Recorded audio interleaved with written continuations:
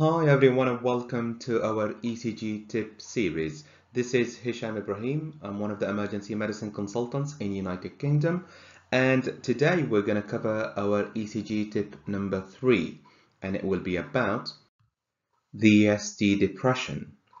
So in the previous couple of tips we talked about the isoelectric line and we talked about the T waves, and this time we will know as well that ST depression on its own is not enough. When you look at an ECG, you need to look a bit further and describe it with more details.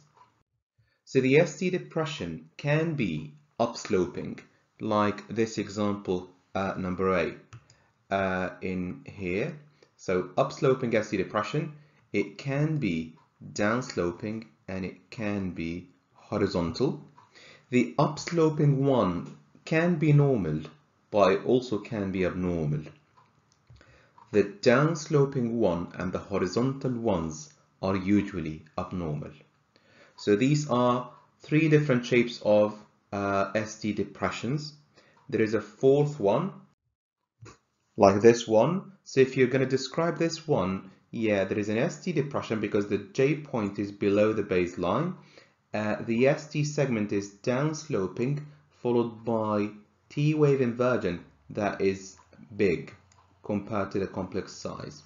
When you see this pattern, this is really scary. This is usually an ischemia-related ST depression, and it can be the reciprocal change of an ST elevation somewhere else in the ECG.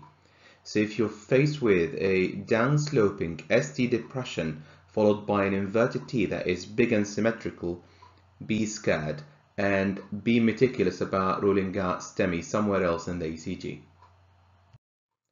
And then we're going to move on to the final shape of ST depression and the most important one, which is if you're going to describe what you see here. So we've got an ST depression in the ECG. The J point is below the baseline. The depression is upsloping, followed by a tall symmetrical T wave. When you see this pattern, you know what this is. This is a De Winter sign, and you have to know that the coming one is going to show a STEMI.